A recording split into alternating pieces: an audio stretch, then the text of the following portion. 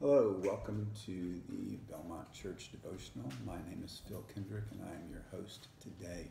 I'm wearing one of my most precious shirts. It's one that I got in Kenya. It was given to me by some dear friends that are farm workers there and are not well off by any standards.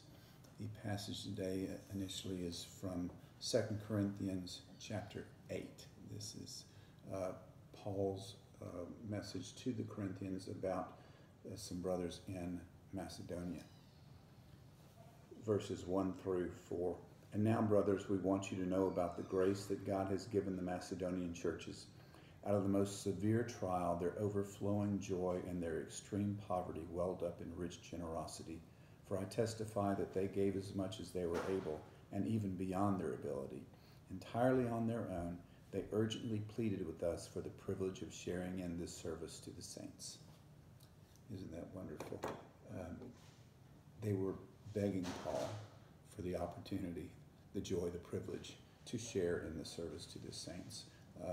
We have that opportunity now. We have that opportunity all the time, but especially now a lot of people are facing very tough economic times. So I urge you to pray to the Lord for the best way that you can share generously with the saints. A few paragraphs later in chapter 9, Paul says more. I'm going to read this from the Passion. Here's my point. A stingy sower will reap a meager harvest, but the one who sows from a generous spirit will reap an abundant harvest. Let giving flow from your heart, not from a sense of religious duty. Let it spring up freely from the joy of giving, all because God loves hilarious generosity.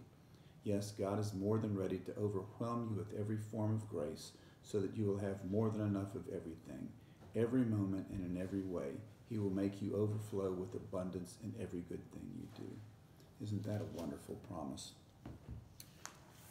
Finally, now let me speak this blessing over you from 2 Corinthians chapter 8, verse 7. But just as you excel in everything, in faith, in speech, in knowledge, in complete earnestness, and in your love for us, see that you also excel in this grace of giving. During this time of hardship for so many, let's not just be generous. Let's be extravagantly generous, and let us excel in this grace of giving. Thank you.